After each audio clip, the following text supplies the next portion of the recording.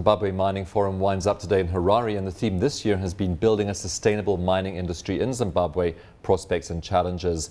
The conference is a platform for mining companies and investors to seek deals and look for opportunities in the Zimbabwe mining industry. But a week ahead of the conference, the Fraser Institute in Canada ranked Zimbabwe 69th out of 72 for its unfriendly mining policies. The only worst countries are Venezuela, Ecuador and the Philippines. Joining off with his take is Andrew Cranswick, the CEO of African Consolidated Resources. Andrew, thanks very much for coming in today. On the same day that that Fraser report came out, of course, the High Court in Zimbabwe rescinded a judgment that affirmed your rights to the Morangi diamond field. And this has been a long-term dispute for you. What does that say about security of tenure in Zimbabwe for foreign investors? It is a concern. We can't hide the fact that there is an issue with the tenure on that particular field. Rich alluvial diamond deposits, of which this is an extraordinarily rich deposit, have a history of dispute and ownership dispute in Africa, and we need to follow the procedures. We are following the procedures. It was very irregular for a High Court to rehear its own judgment, and this is now subject to an appeal in the Supreme Court again, which has the effect of suspending that rescission, so the rescission is not in force at the moment. But in terms of tenure in Zimbabwe, it is the only issue we've had over tenure. And by and large, Zimbabwe's mining law is very strong, case law and the statute law. So it's a question of application of the law and enforcement of the law that is lacking. But there's a lot of room for improvement on that side. But the infrastructure and the framework for law is there. So we're very hopeful for the future.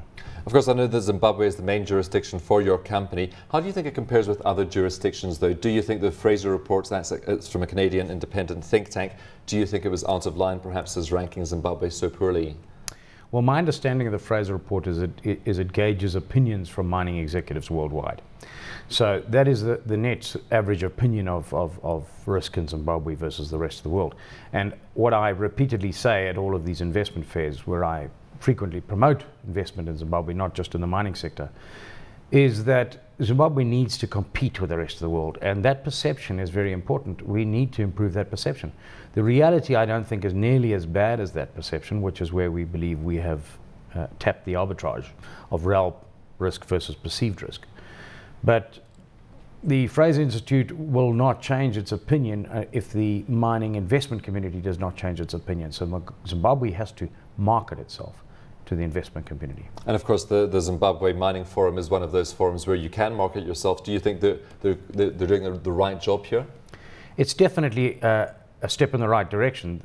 Trade fairs in any sector are obviously a good thing to promote. However, some of the mixed messages coming from the mixed government, which we have in Zimbabwe, are confusing the investment sector. So a consistent and clear and honest policy needs to be promoted and enforced. Well, you talked about the risks, but how about the risks versus the returns? Are the returns worth the risks that you might encounter in Zimbabwe?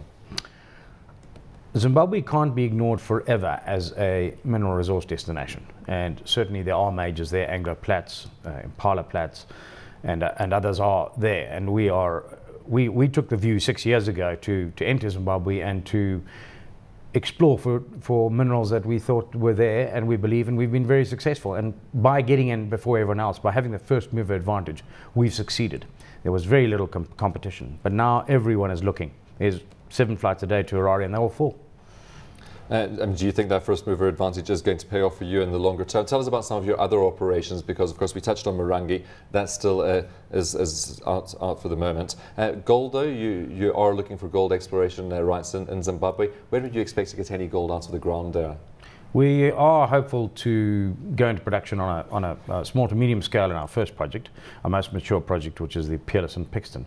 And we have signed MOUs with regards to that and announced it to the stock exchange. And we're hopeful to be seeing some first phase production out of that next year. And of course our initial story was multi-mineral. It wasn't diamonds, it was multi-mineral, so it's gold, it's nickel. We've had some really good finds in rock phosphate that bode well for the future of Zimbabwe and food production in Africa and the world. So it's a big story, and we think we're going to get value eventually. The market doesn't recognize our value because of the significant discount applied to anything to do with Zimbabwe. But that'll change in time. How about the clarity of regulation? You mentioned that you do need to have a clear environment for companies operating there. We have the indigenization law which has come in. Of course, that's still not quite clear as well, the thresholds and when they would need to be implemented. How does that affect you?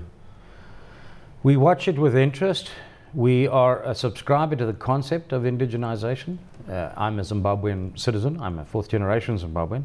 And I believe in the people of Zimbabwe benefiting from its own assets. So we're very pro it, and we've been somewhat proactive in preparing ourselves for it. As we have announced, we are looking very seriously at a Zimbabwe Stock Exchange listing. So it'll be a secondary listing for us, and it'll be the vehicle where we actually implement what is required in indigenization.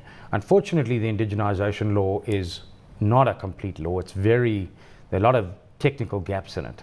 And there's a lot of mixed messages coming out of the government about what the end form will take, what the minimum thresholds will be, what the maximum thresholds will be, what credits one gets for infrastructure and community development. So all of that's got to be bedded down before investors feel secure.